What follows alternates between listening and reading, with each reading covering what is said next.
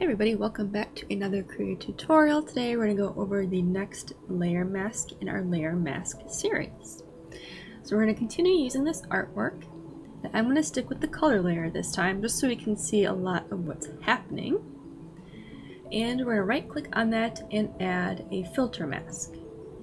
So a filter mask is going to do exactly what we want, which is going to add a filter to that layer.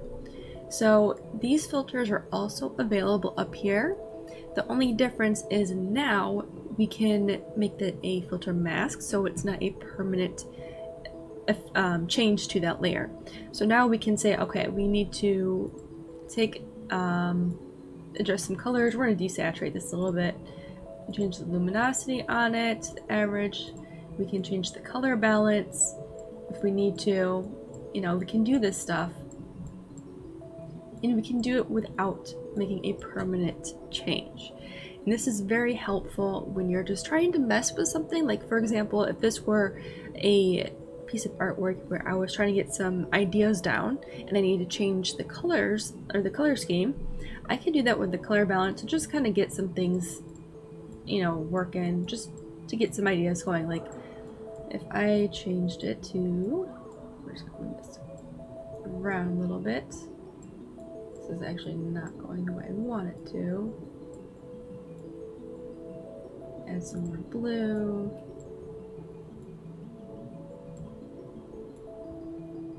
Okay, we'll just leave it about here.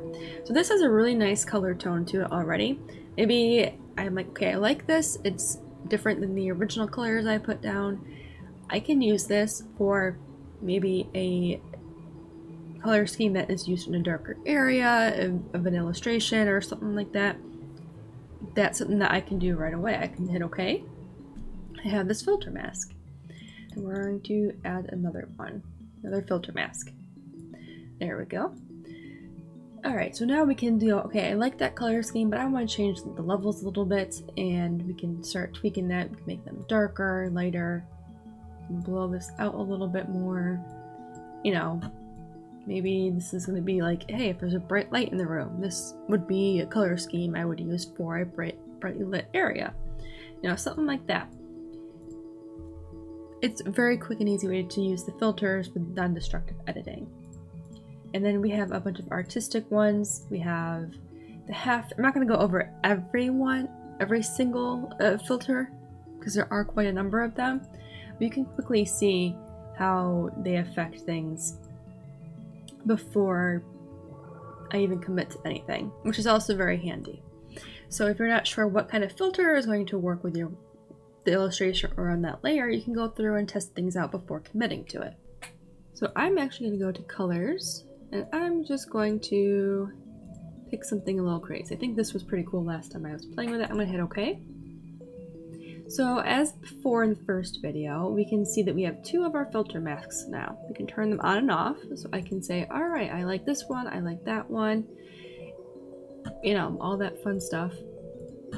So if I want to change this, I can right click and go to properties.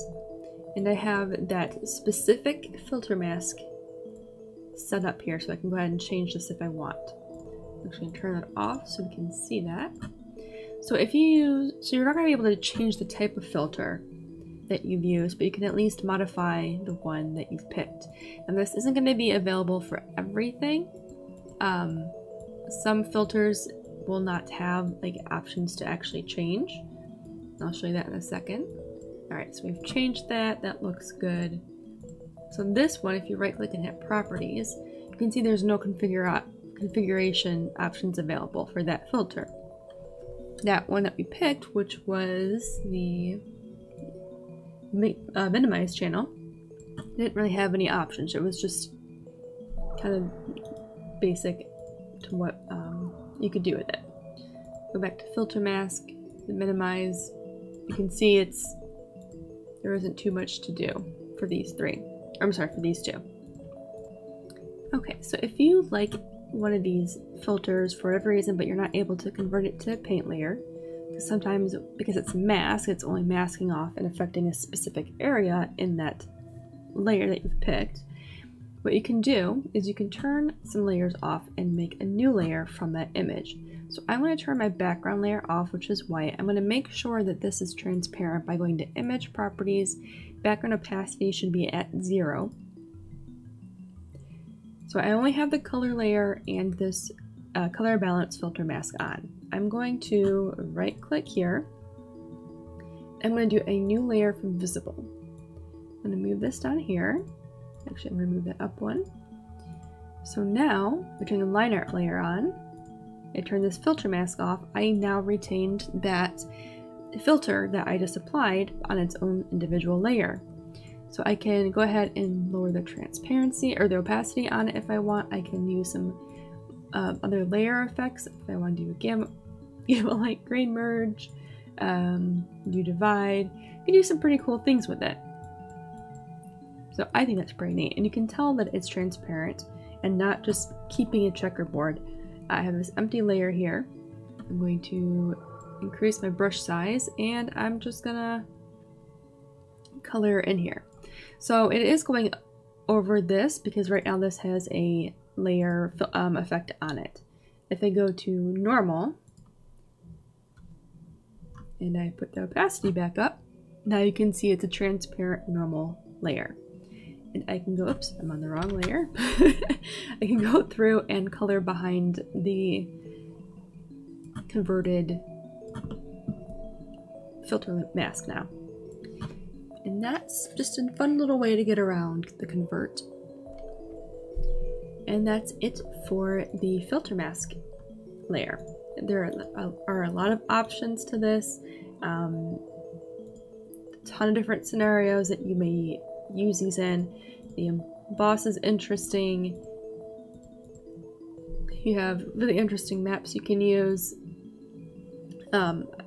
Interesting adjust artistic ones. The halftone is actually pretty neat. It does affect, or it's affected by the shades of the color, like the values and everything, which is pretty cool. There's just a lot you can do with that filter mask that gives you more flexibility, and if you don't like it, you don't have to worry about losing your original layer. Alright, so that is it for this tutorial. I hope you learned something with the layer filter mask, and I hope you're able to use it in your own work. If you have any questions, as always, leave them in the comments below, and I will do my best to answer them. And I will see you in the next video.